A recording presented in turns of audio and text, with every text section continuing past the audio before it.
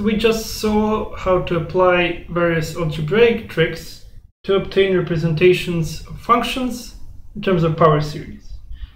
What other tricks can we use to be able to do this? Well, turns out you can also differentiate and integrate power series. So we will now discuss how to do that.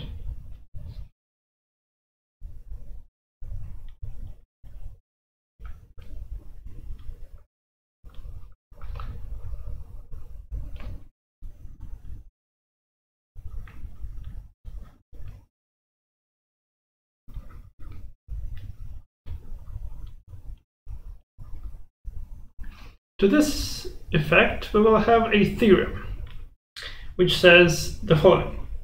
If the series, say, sum of ck times x minus a to the k from 0 to infinity, has the radius of convergence R,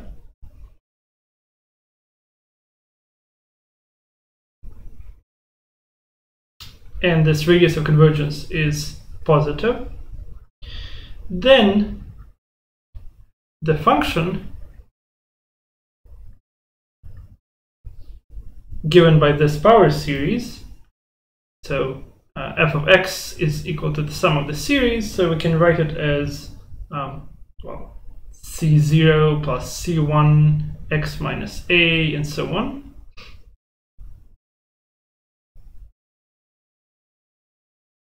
So this is the sum of our power series here.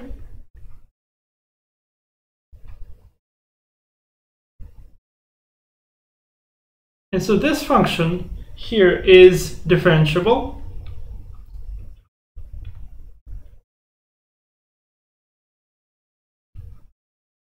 on the entire interval a minus r, a plus r.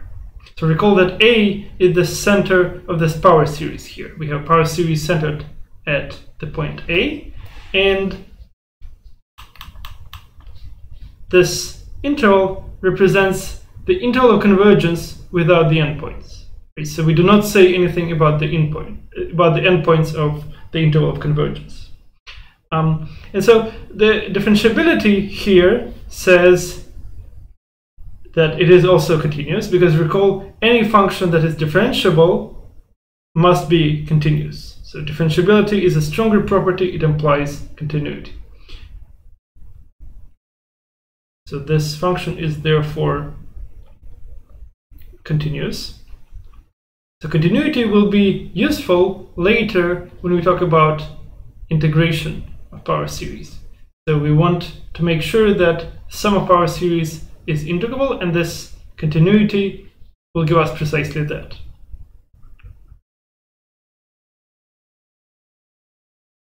And moreover, not only we know these two things, that the sum of such a power series is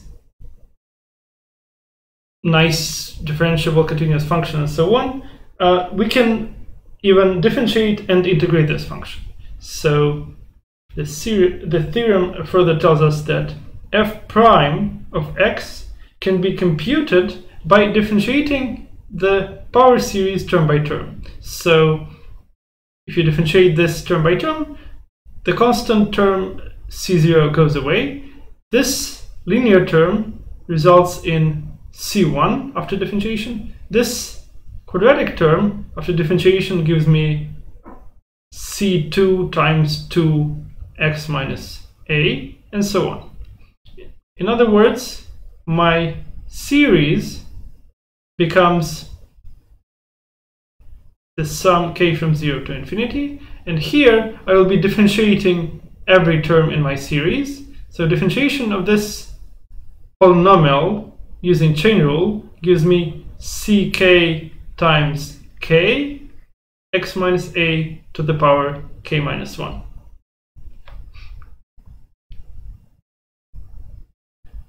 So let me try to squeeze the k minus 1 in here k minus 1. There we go.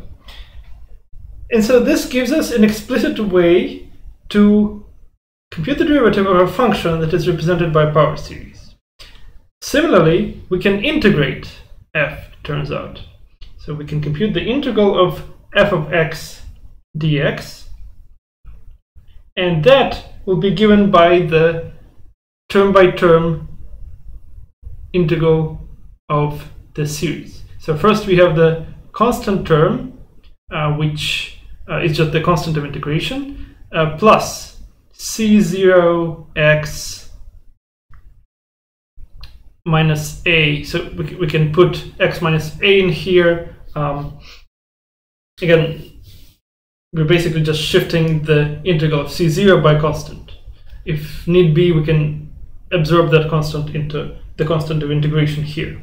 Plus, here comes the integral of c1 x minus a, so that would be c1 times x minus a squared over 2, and so on.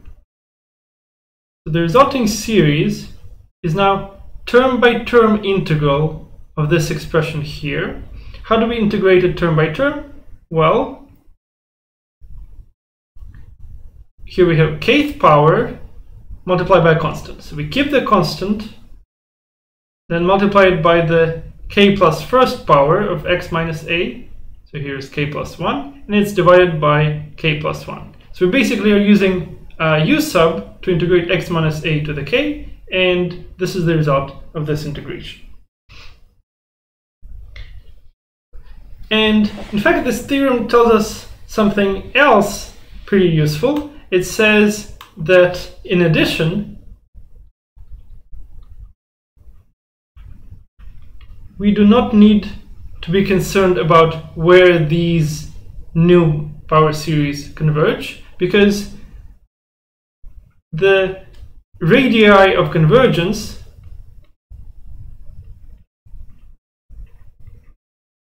of these series are equal to r.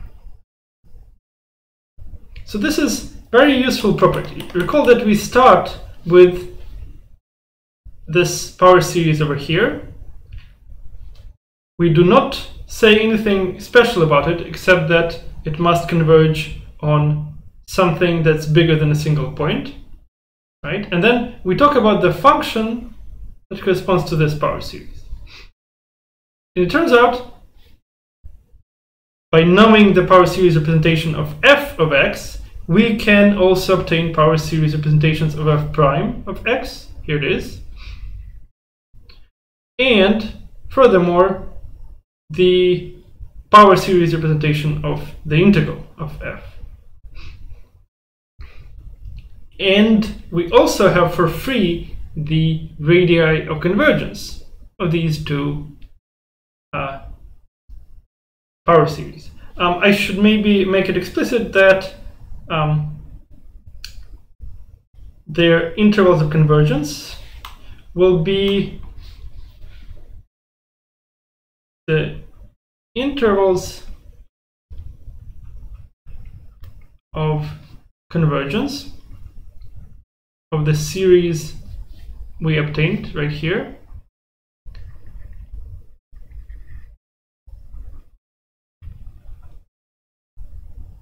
In 1 and 2 are, again, the interval from a minus r to a plus r, but this is only up to the endpoints.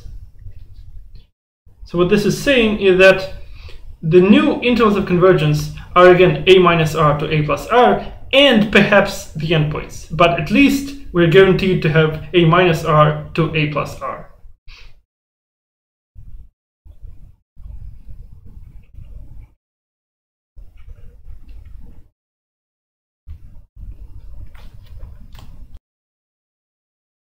The correct way to think about this theorem is not that you should memorize these formulas, but rather that if you start with a power series that represents some function, right? So think of this line right here.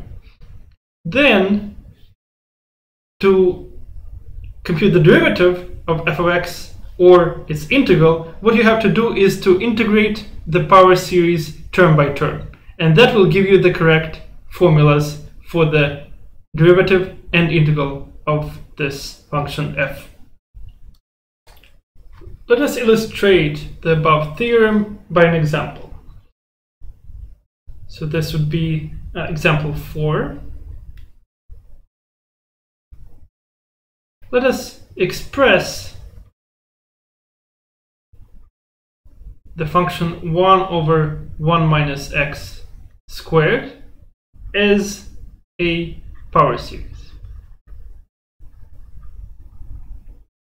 So recall that we already know how to represent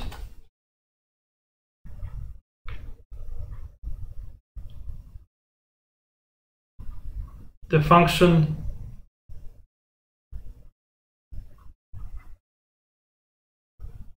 one over 1 minus x, right? This was the sum of this geometric series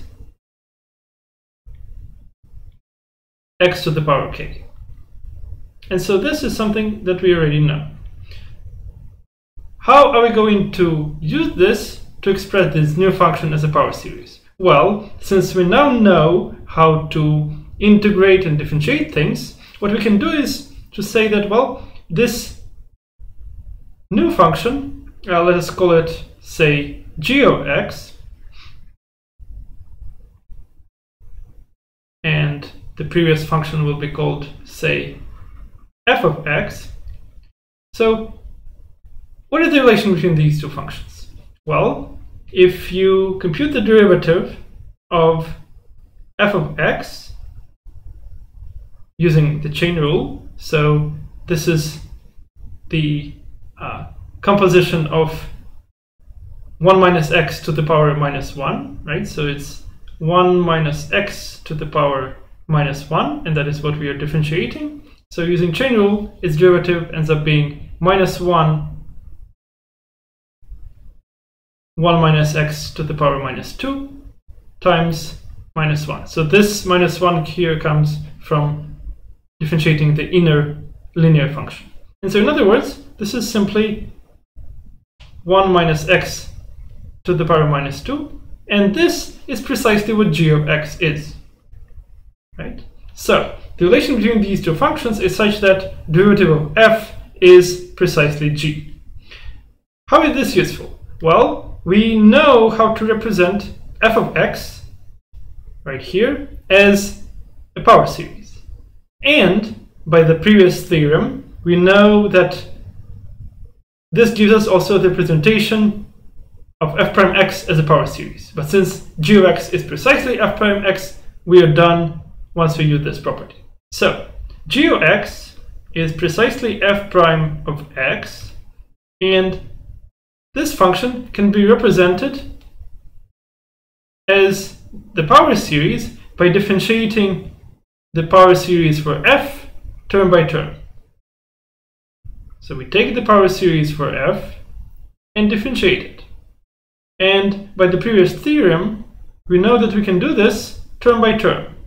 So this will be sum k from 0 to infinity. And now we differentiate each of these powers of x. So the derivative of x to the k is, of course,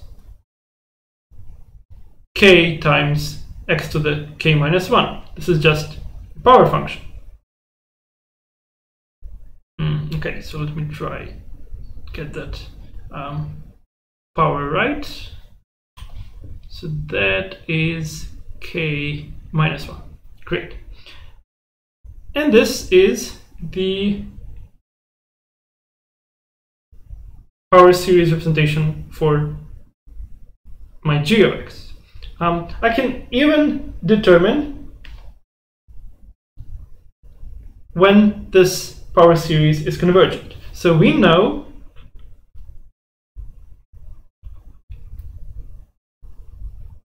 the radius of convergence is preserved under differentiation.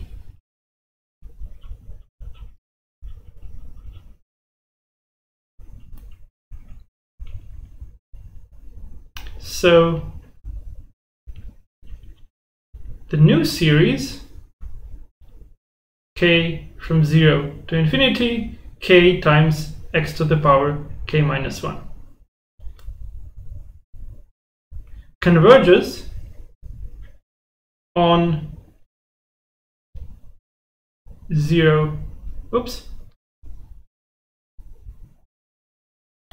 on 0 minus 1, 0 plus 1, right? Since 1 is the radius of convergence, 0 is the center of the series, it must converge on this interval.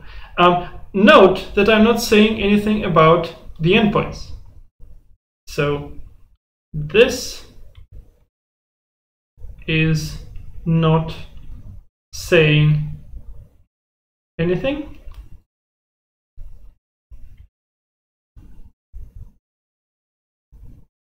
About the convergence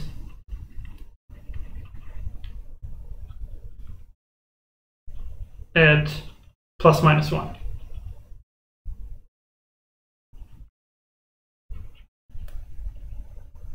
So I leave this as an exercise for you. So exercise: does the series converge at plus minus 1?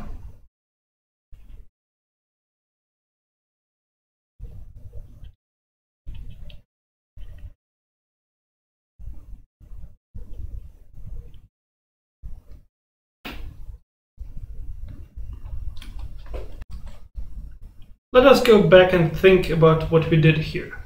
So we were told to express this function g of x as a power series. We related it to the function that we already knew how to express in terms of power series, f of x, by observing that g of x is in fact nothing but the derivative of f of x.